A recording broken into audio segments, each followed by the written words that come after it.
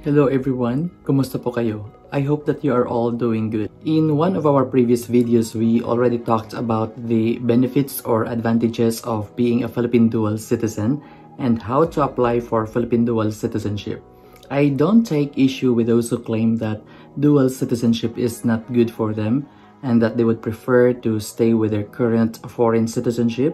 We have no quarrel about that. I fully respect that. Indeed, dual citizenship is not for everyone. Each of us has unique circumstances which dictate what is good and what is not good for us, right? From my own research, I was able to make a list of the so-called disadvantages or the downsides of being a dual citizen, and I would like to share it with you, of course, with my own views on the matter. We will talk about them after this.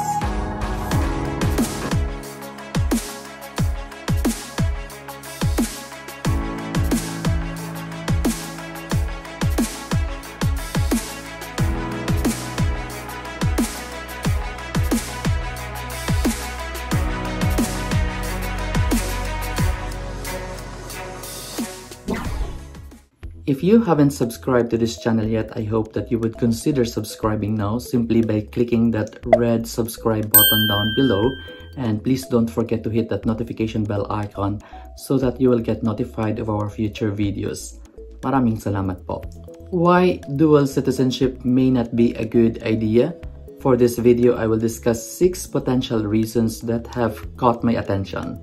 Number 1 in the list is that dual citizenship may complicate your tax situation. You may find yourself being subjected to tax by 2 governments and therefore getting taxed twice on the same income. If true, that definitely is not good. Is it possible? Yes, it is possible. That is the reason why I suggested in our previous videos that you should obtain a professional tax advice either from a lawyer or from a tax expert in the country of your current citizenship before you decide to retain or to reacquire your Philippine citizenship. Insofar as the Philippine tax laws are concerned, if you are a Filipino dual citizen but you permanently reside abroad, you are taxable only on your income from sources within the Philippines, such that if you do not earn income from the Philippines, that will not be a problem insofar as the Philippine income tax is concerned. But if you are a Filipino dual citizen who permanently resides in the Philippines, you are taxable on your income from sources within or outside the Philippines. You will need to file an income tax return in the Philippines, and you will have to declare even your income earned abroad. It is in this regard that you would need the help of an accountant on how you can benefit from the tax treaty that the Philippines has with the other country of your current citizenship.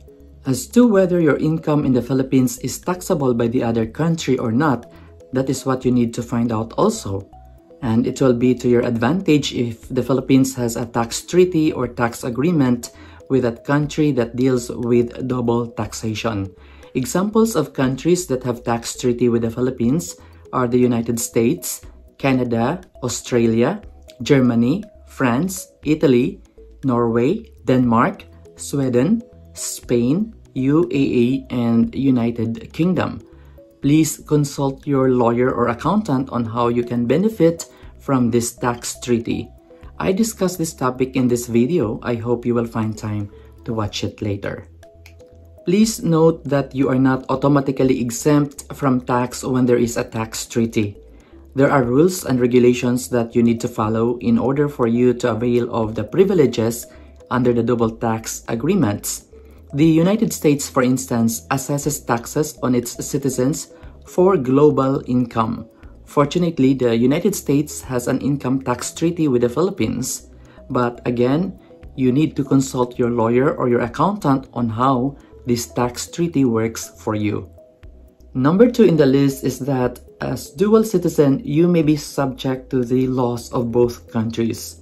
Problem may arise when the laws of these 2 countries are conflicting or are not in harmony with each other. One primary reason why countries like Japan do not allow dual citizenship is that it results to divided loyalty.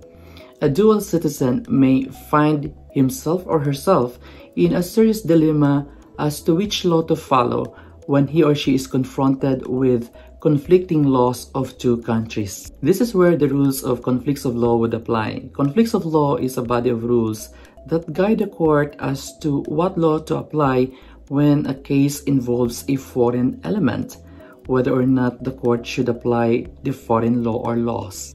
For example, Philippine laws relating to family rights and duties, or to the status, condition, and legal capacity of persons are binding upon citizens of the Philippines even though they are living abroad. That is why if both the husband and the wife are Filipino citizens or Philippine dual citizens, at the time of the divorce decree that they obtained abroad cannot be recognized and enforced in the Philippines because their national law governs their legal capacity even if they are abroad. Since such foreign divorce cannot be recognized in the Philippines, neither of them can validly contract another marriage in the Philippines. We already discussed this matter on foreign divorce in 3 previous videos. I hope that you will watch them. Also, under the Civil Code of the Philippines, intestate and testamentary successions, both with respect to the order of succession and to the amount of successional rights and to the intrinsic validity of testamentary provisions, shall be regulated by the national law of the person whose succession is under consideration, whatever may be the nature of the property and regardless of the country wherein said property may be found. I am talking here of how the inheritance will be distributed to the heirs of a Filipino dual citizen. Since a Filipino dual citizen is a Filipino citizen, the Philippine law is also his national law and can be considered in the determination of successional or inheritance rights. As he or she is also a citizen of the other country, there might be a need to look into the rules on the conflict of laws that the other country has. It is where some of the legal disputes arise, and it is where a very good estate planning becomes more important if you are a Philippine dual citizen with assets and liabilities spread in 2 or more different countries. Number 3 in the list is the possibility of losing one's social security benefits.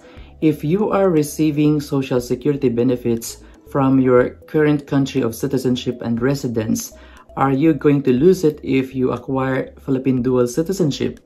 As I will be discussing here, concerns about losing one's social security benefits is more of a residency issue and not dual citizenship issue. From my readings, for those in the US, being a dual citizen does not affect their social security benefits. It is when you live outside the US when you are required to notify the government and make the necessary arrangements on how you can receive your benefits.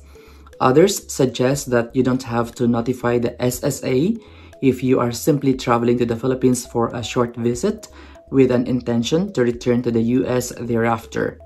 There are those who suggest also that you can continue to receive your social security benefits through your US bank account and just transfer the fund to your Philippine bank account. There are countries where social security payments are completely or partially restricted, but fortunately, Philippines is not one of them. I suggest that you visit the website of the Social Security Administration for additional information. Similarly, for Filipino-Canadian dual citizens, they can continue enjoying their pension from the Canada Pension Plan or CPP even if they decide to retire and live permanently in the Philippines. In one online blog, it was explained that in the case of Old Age Security or OAS, however, to continue receiving the OAS pension while living outside of Canada, the OAS pensioner must have lived in Canada for at least 20 years after their 18th birthday. But if they do not meet the 20-year residency rule and they came from a country without a social security agreement with Canada, they need to return to Canada every 6 months in order to continue receiving the OAS benefit. That is why some retired Filipino-Canadians stay for 6 months in Canada and spend the next 6 months in the Philippines. According to the Canadian government website, you can set up a Philippine local bank account and enroll the same with the Service Canada if you prefer that your benefits be directly deposited to a Philippine local bank account. One good thing which is not known to many is that Philippines and Canada has a social security agreement which covers equality of treatment, export of benefits, totalization of insurance periods, and mutual administrative assistance. This lengthy topic deserves a separate video. The travel.state.gov, a website managed by the US State Department, has a list of challenges for having dual citizenship, and I would like to highlight 3 of them, which for me are relevant to Philippine dual citizens. First is limited US assistance abroad. According to the said website, local authorities may not recognize your US nationality if you are also a national of that country, especially if you did not enter the country using your US passport. The US Embassy or consulate's ability to provide consular assistance may be limited. In the case of the Philippines, however, if you are a Filipino-American dual citizen, you may enter the Philippines and be admitted as a Filipino citizen even if you use your US passport. According to the official website of the Philippine Consulate General in New York, as a dual citizen, it is not mandatory to apply for a Philippine passport. You may use your US passport when traveling to the Philippines. You simply have to present your dual documents to the Philippine Immigration Officer as proof of Philippine citizenship per the Bureau of Immigration's Operation Order Number SBM-2014-045 dated 30 September 2014, which is in force and still in effect. Incoming Filipinos may present a valid Philippine passport, identification certificate, or certificate of reacquisition or retention of Philippine citizenship to be admitted as Filipino citizens. The way I understand it is that when you enter the Philippines as a Philippine citizen, you will be treated as such. If you find yourself in trouble in the Philippines and you seek assistance from the US Embassy or Consulate as its citizen, you may have a problem because the Philippine government may assert its jurisdiction over you as its own citizen, especially that you are in the Philippine soil. What possible scenario in the Philippines can you think of wherein you would need the assistance of the US government or your current country of citizenship and residence? Please feel free to share it with us in the comment section below. Also, the website says notification and access to detained dual nationals. Many countries do not recognize dual nationality under their laws, even if they do not expressly prohibit dual nationality. US consular officials may not be permitted to access US nationals in detention if they are also nationals of the country where they are detained. Dual nationals who are arrested or detained should request that police or prison officials notify the closest US embassy or consulate. In the case of the Philippines, RA 9225 allows dual citizenship when it allows former natural-born Filipino citizens to retain or to reacquire their Philippine citizenship without renouncing the other citizenship. I am not certain, though, how this could affect a criminal case that involves a Filipino-American dual citizen. Perhaps the fact that the US Embassy or Consulate is monitoring the case will help ensure that the dual citizen receives fair treatment in all stages of the proceedings, but not necessarily acquittal because it primarily depends on the strength of the prosecution's evidence. As a lawyer, I have faith in the Philippine criminal justice system. You may freely agree or disagree with that statement, but for me, our criminal justice system may not be perfect, but things are being done to improve it. Well, it is really up to you if it provides a sufficient reason for you not to have Philippine dual citizenship, but you might need to ask yourself first, how high is the risk that you will get arrested or detained in the Philippines? And the third one, military service. Dual nationals may be subject to mandatory military service in a foreign country. This obligation may be imposed immediately upon arrival or when attempting to depart the country. In the United States, the US government official website says that the US military has been all volunteer since 1973 but an act of Congress could still reinstate the draft in case of national emergency.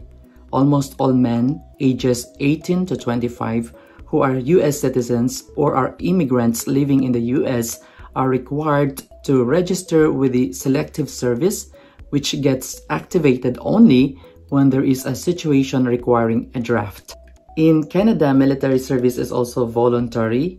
In the Philippines, we do not have mandatory military service, but it is currently being proposed by the Vice President of the Philippines, but we still need a legislation for that to happen. If you have other reasons why dual citizenship may not be a good idea, please feel free to share your thoughts in the comment section below. Let me know also if any of these reasons outweigh the benefits or advantages of being a Philippine dual citizen. Please don't forget to subscribe to this channel if you haven't done it yet, and hit that notification bell icon so that you will get notified of our future videos. Always remember, ignorance of the law excuses no one from compliance therewith. I will see you in my next video. Ingat po kayo.